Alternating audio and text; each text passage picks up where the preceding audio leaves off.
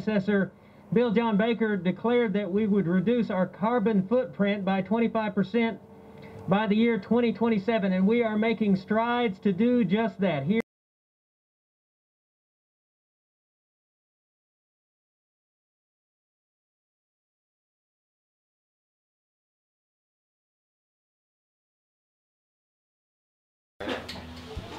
Anybody else? Call and see if anybody else is gonna ride. And trading spots in.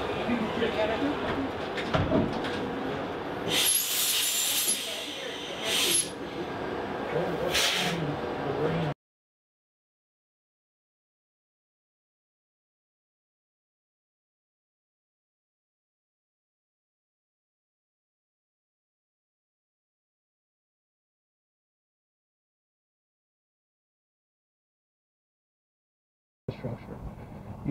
With these projects, you have to start small, and we did so 3 years ago, about 3 years ago, with our solar canopy at the Cherokee Nation.